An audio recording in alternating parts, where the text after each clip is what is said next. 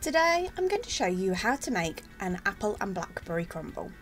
For the filling you will need 400 grams of apples, 50 grams of sugar, either demerara or caster sugar, 200 grams of blackberries and a tablespoon of plain flour. Firstly, you want to peel and dice your apples. Then to your apples you want to add your sugar, your blackberries and your plain flour, and give this a really good mix until it's all really well combined. Then to the bottom of a oven-proof dish, mine was 27 centimetres by 19 centimetres, you just want to add your filling and you want to press down on your filling. This helps keep the crumble on top.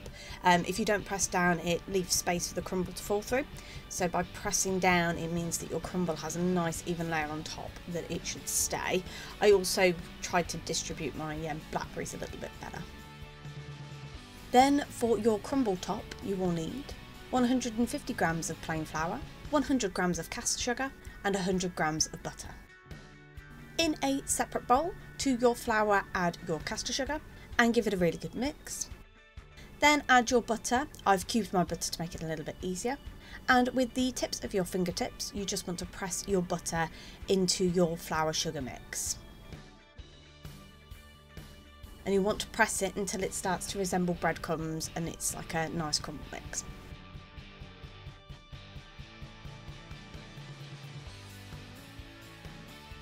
Then simply add this to the top of your filling, spreading it out and making sure it's as even as possible.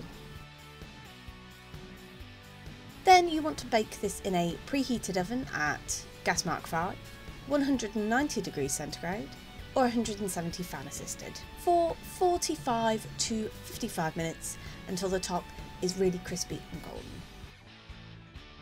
And there you have it. That's how you make an apple and blackberry crumble.